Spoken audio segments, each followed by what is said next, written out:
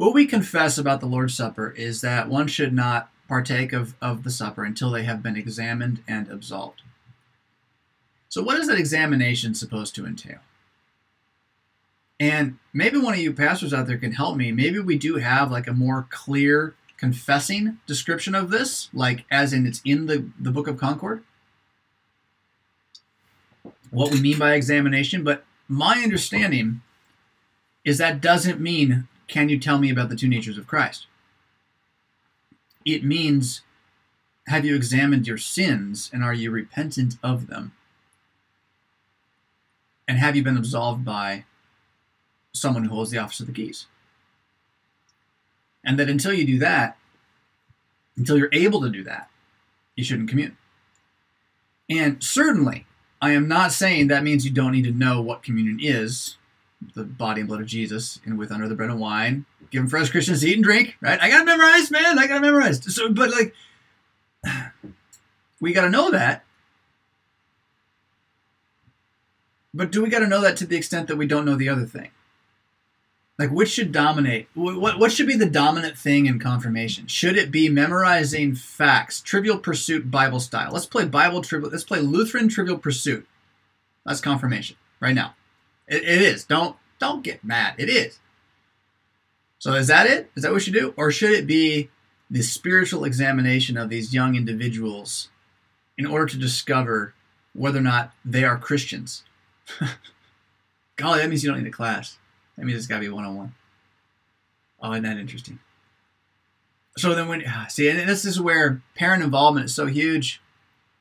So you need parents to actually be teaching the absolute basics, like, oh, it's Jesus up there on the altar, and we're going to go eat him after you confess your sins because you're a sinner, right?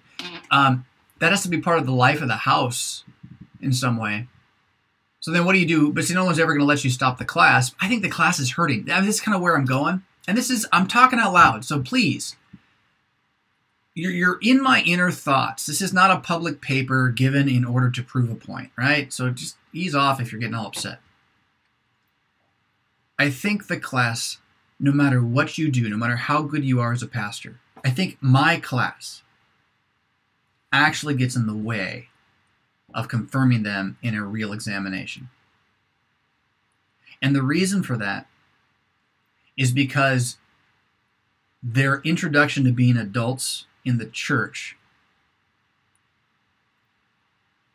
by that class turns their view of Christianity into Trivial Pursuit.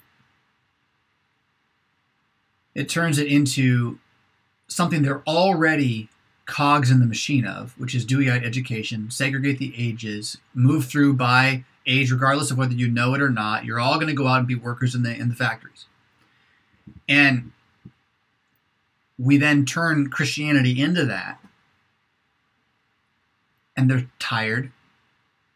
They're tired of school. They're tired of overworking. They're stressed about whether or not they're going to get the good grades at school. And now they got to do this other thing on top of that.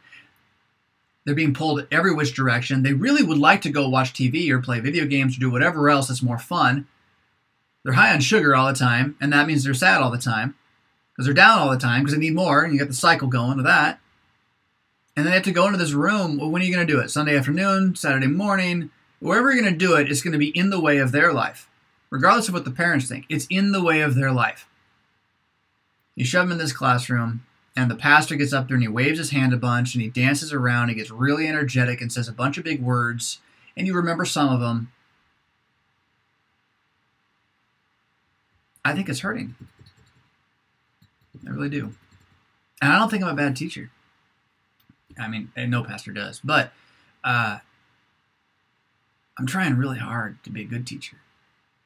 And my conviction now, after 12 years of doing this,